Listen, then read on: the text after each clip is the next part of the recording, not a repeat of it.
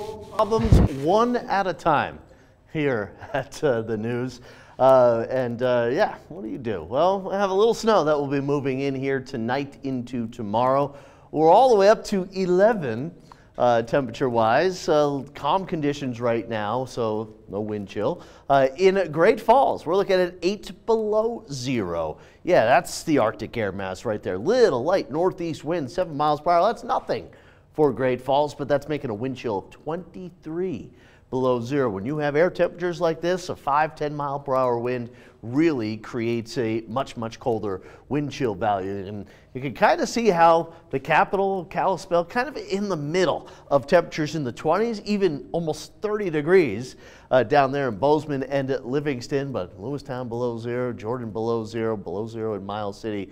So this Arctic air mass is pushed in pretty much right up to the Continental Divide. Watches, warnings, advisories, we've got them. We've got a flood watch here for Cascade County, specifically in Great Falls, for the Missouri River here north of 10th Avenue South, where we've got this ice jam that could lead to some flooding along both sides of the river. A wind chill warning. Now this is where wind chill values 40 to 50 below zero here tonight into tomorrow. And this wind chill warning will go until 5 o'clock tomorrow afternoon. And all of northern Montana down through the central part of the state, including Great Falls and Lewistown, under a wind chill advisory until Thursday, 5 o'clock. So we've got a few more days of this cold air. Winter storm warning continues here for the Rocky Mountain front, 5,000 feet and above. And of course, Marias Pass through Essex, over through around the Columbia Falls area.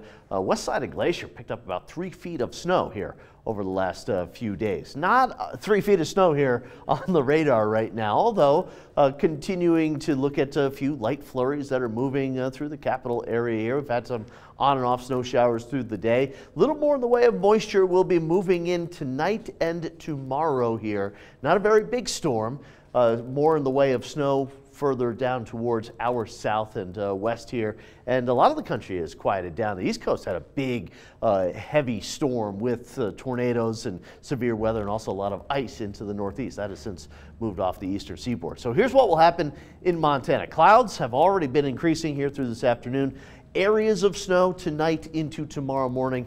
Light snow, a coating up to 1 inch or 2. You could just brush that off your car pretty easily here. Note the snow showers that will continue through most of the day here tomorrow. So a fairly active day, but again, it's not going to pile up where we've got feet of snow on the ground. Heading into Wednesday, clouds breaking up overnight Tuesday night into Wednesday, and the clear skies will allow those temperatures to really get cold. I think Wednesday morning may be the coldest morning of this latest Arctic outbreak. Wednesday looking pretty nice sky condition wise, but it will be pretty chilly with temperatures still staying below zero in some parts of the state. So additional snowfall here through tonight into tomorrow. Notes in the lower elevations, talking just a coating up to 1 inch or 2 of accumulation here.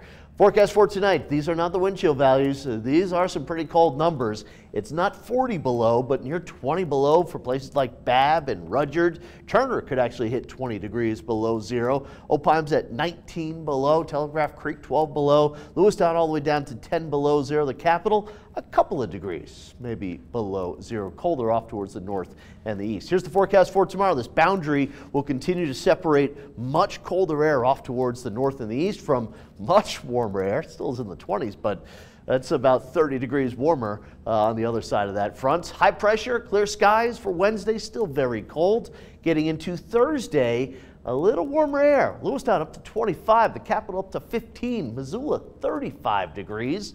And Friday, a weak area of low pressure will go through that should mix up the atmosphere enough that it will start to push some of that Arctic air out, and we will have a warmer weekend here. Temperatures up into the 30s, which is not too shabby. Little light snow around the capital tonight into tomorrow, then Thursday night into Friday. Same goes for Great Falls. Great Falls is a little colder.